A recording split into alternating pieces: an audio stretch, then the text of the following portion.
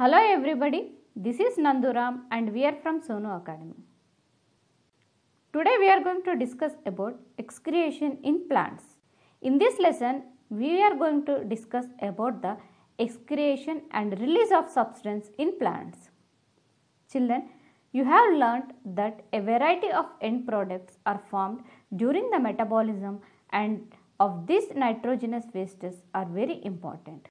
Plants do not have any specific organ to excrete these wastes.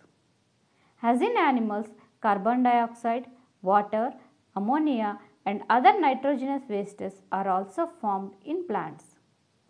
In the plants, carbon dioxide released during respiration is sent out through a stomata of leaves. Plants discharge the excess of water in the form of water vapor during transpiration by leaves.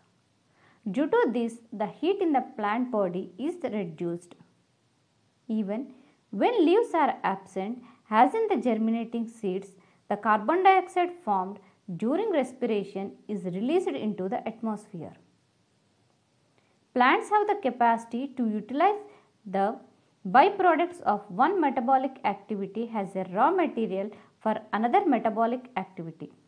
For example, oxygen released during photosynthesis is utilized for respiration and the carbon dioxide released during respiration is utilized for photosynthesis.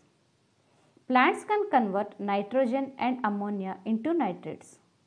However, several compounds are synthesized by the plants for their own use, especially for their defense. As plants are sessile, means they do not have the capacity to move, they cannot defend from the predators by running away. Majority of plants do not have organs for protection against the herbivores. Hence, several plants prepare chemicals and store them in their roots, leaves, seeds and even in the stem. Most of these chemicals are unpleasant to taste and hence the herbivores usually do not prefer to eat such plants. Some of the chemicals are toxic and may even kill the animal that eats them. Some of the plants secrete chemicals when injured. These chemicals seal the wound and help the plant to recover from the injury. Through the plants produce these chemicals for their use, man has to find other uses from these chemicals. Some of the plants release attractants of other organisms which will help the plants in pollination and seed dispersal or even in their nutrition. For example, plants having root nodules secrete chemicals to attract rhizobia into the surroundings of the root and form a symbiotic relationship with the rhizobium. These compounds are called secondary metabolics. The biochemical substance produced in the plants are of two types. There are primary metabolites and secondary metabolites. Food materials like carbohydrates, fats and proteins are the primary metabolites.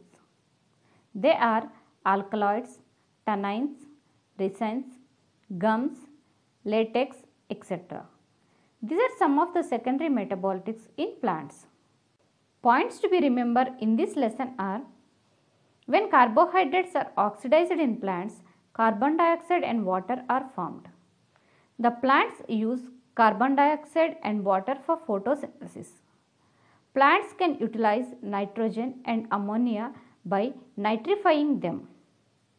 Alkaloids, tannins, resins, gums and latex are secondary metabolic products of the plants. Excretion and release of substance in plants. Children, in this lesson we are going to learn about food materials like carbohydrates, fats, proteins and these are the primary metabolites and they are the alkaloids, tannins, resins, gums, latex, etc. Let us see what are alkaloids. Alkaloids. These are nitrogenous byproducts and poisonous. These are stored in different parts of the plant. Some of the alkaloids are used in medicines. Common alkaloids, the plants and the part in which they occur, let us see in the given table. Quinine.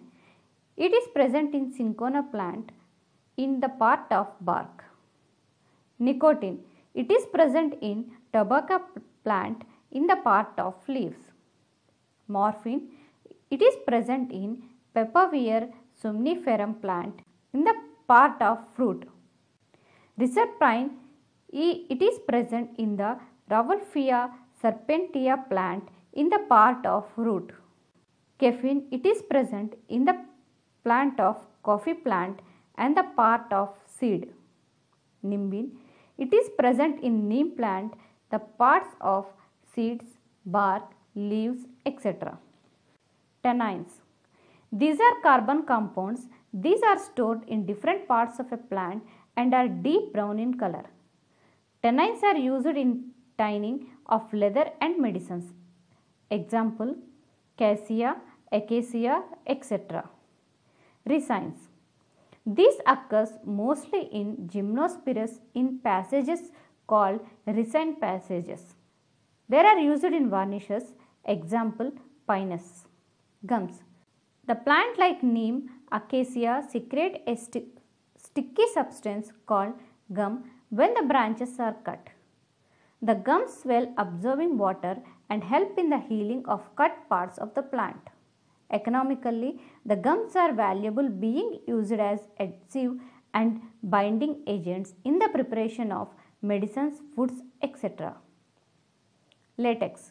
Latex is the milky white substance secreted by plants belonging to Euphorbiaceae and Aphocinaceae. The latex is stored in latex cells or latex vessels. From the latex of Hevea brasiliensis gives rubber from the rubber plant. The nitrogenous substances are also formed in the walls of pollen grains. These are the protein substances and they are enter our body. They cause allergy. Hence they are called allergens. They cause skin allergy, asthma, etc.